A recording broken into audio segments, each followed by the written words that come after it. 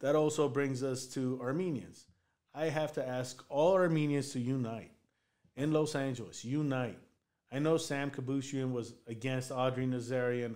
Audrey has not been the most prominent leader in our Armenian community. He's not the most respected.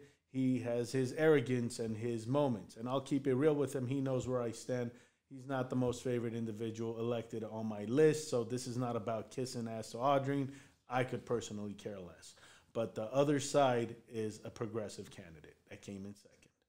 So Armenians, if you don't unite to elect an Armenian candidate in office, you're going to end up having a progressive candidate that could care less about Armenians, Armenian causes, and Armenian people. And I get it. It's almost like picking the best of both evils. And it sucks.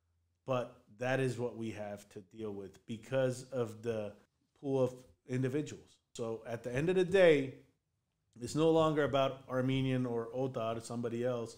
It's about the progressive candidate or the Armenian candidate. And this also goes to all the Republicans and all the conservative and moderate Democrats. Do you want a progressive in office that's bad for business, that is a socialist, that is going towards communism, or do you want a candidate that is actually closer to family values that could actually be spoken to? That's just my 2 cents. You know, you do what you wish. But that is a very important thing to keep in mind.